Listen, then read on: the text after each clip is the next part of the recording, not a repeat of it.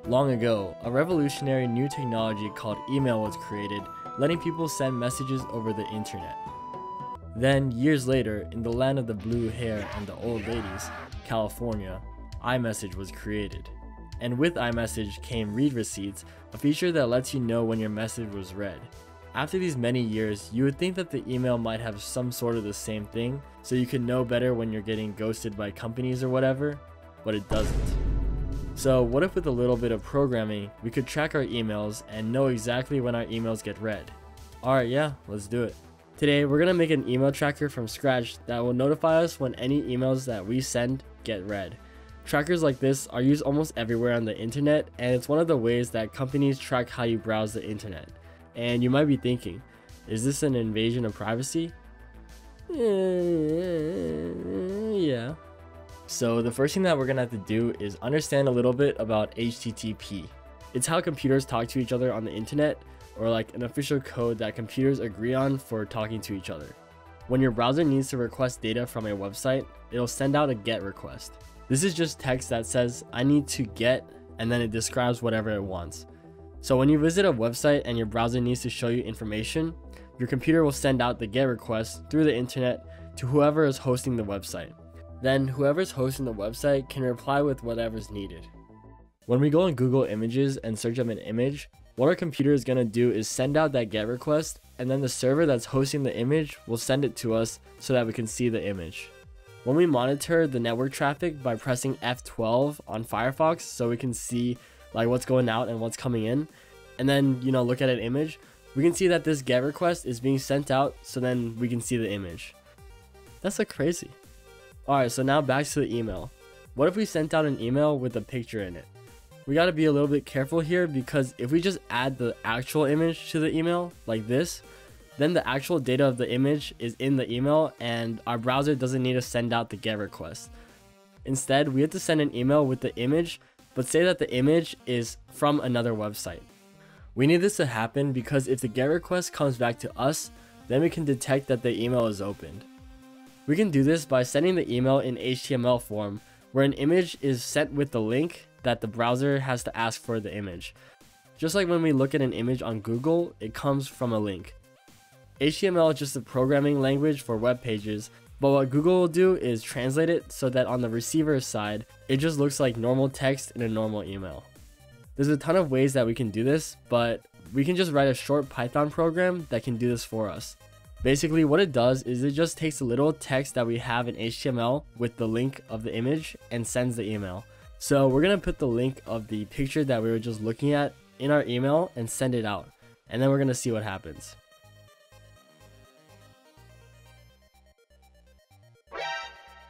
So we got the email, and when we open it, our browser sends out the GET request so that we can see the picture in the email. Alright, so that's pretty cool, but we don't want to have to attach a picture of Dean Norris to every email, right? So we're gonna have to do a little bit of thinking. Okay, so we still want to send out the GET request, but we don't want the person or the receiver to know the pixel. So we don't want the receiver to know that like there's an image attached to the email, right?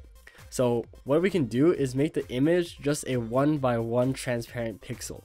This way, when the email gets opened, the receiver still sends out this GET request, but the image is going to be invisible in the email. So now it just looks like a normal email. This is what's called a tracking pixel, and it's used a lot on the internet. So when you visit a website, chances are that somewhere on the site there's a invisible 1x1 transparent pixel so that the website can know how you browse their stuff. Alright, well that was just a fat grind. So now we can take a quick break for a message from a sponsor. That's right, this channel out of all channels has a sponsor. So this video is sponsored by Outlet. It's an app that works like a savings account, kind of like Chime or Current, but it's different because it's powered by cryptocurrency. They offer a cash account with the highest interest rates in the world that offer 9% APR.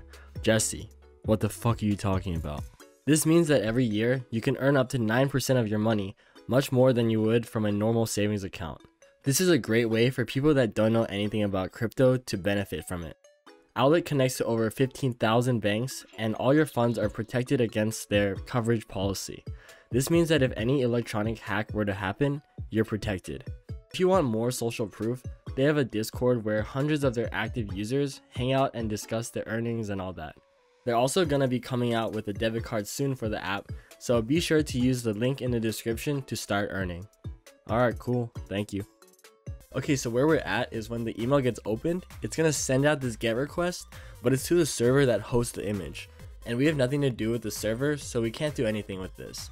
So instead, we have to make it send a GET request to a server that we own. Ah shit, that means that we're gonna have to make our own web server. But that's all good. Pretty much we're gonna be using Amazon AWS and Nginx to get this up and running. What this means is that we're gonna set up a web server on the cloud. And all this takes is just a little bit of configuration, so we're just gonna run some commands and set some things up. And then we're gonna get an elastic IP address, which pretty much is just like a website with numbers. And yeah, just like that, now we can access our web server from our browser.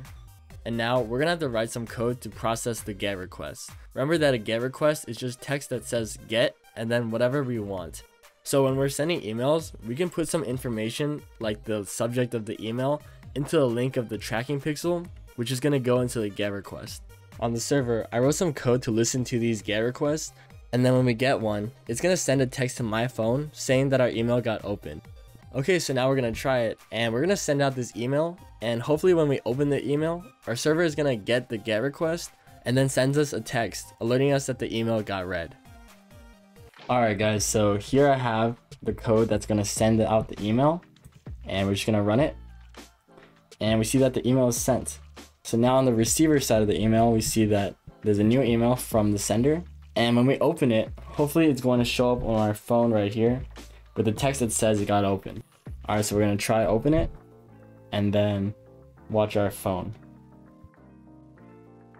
Okay, so we got a text and it says, it's my passcode. So it says message to, that's a receiver's email, with message, very important message, has been read at, and that's the time it was read. Alright guys, so it works and that's pretty cool. But I've been watching a lot of these tech YouTubers, and because you know we're trying to get big this year, and what I noticed is that they all have this part of the video where they do user testing, or they have like a cameo with their friends and like other YouTubers, and it's a really good time. So we're gonna try that. Pretty much I just got back home from college, so today we're going to see how this project goes with my parents. Okay, so hello everybody. Here I'm joined with my mom. Hello. And so Mama, have you when you send emails, do you wish you could when the person that you send the email to reads your email? Of course. Yeah, okay. I do. Okay, so now I'm gonna send you an email. So, okay. What's your email?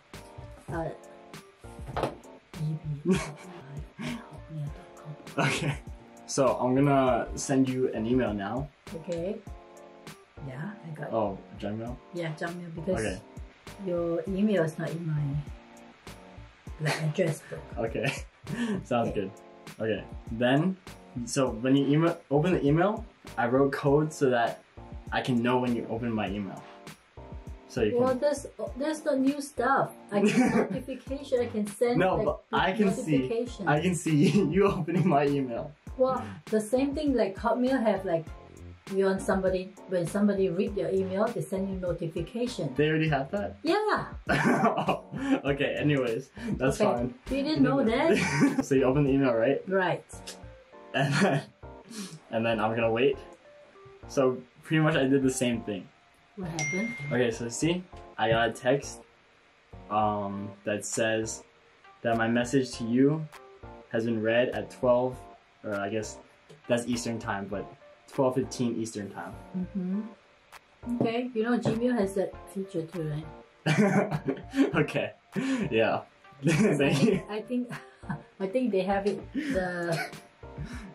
How to say, Microsoft Outlook have that too. I see. Okay. How come you don't know? Okay, so would you use this? I don't know, but if someone very important that I want them to read my email. Yeah, I definitely use it. Like one person or something. Okay. Okay. Yeah. Thank you, Mama. Oh, thank you. Thank you. Alright guys, so that was my mom, and what she was talking about, which is what I was gonna get to at the end of the video, was like there's already extensions out there that do this. I just wanted to decode it because I thought it was interesting. But yeah, so like our next step for our project would be to integrate it with Google, right? Like Gmail, so we don't have to use Python to send the email. But that's kind of like reinventing the wheel because there's already Chrome extensions that'll do this for you. So the one that I recommend if you want to have read receipts on your email is called Mail Tracker.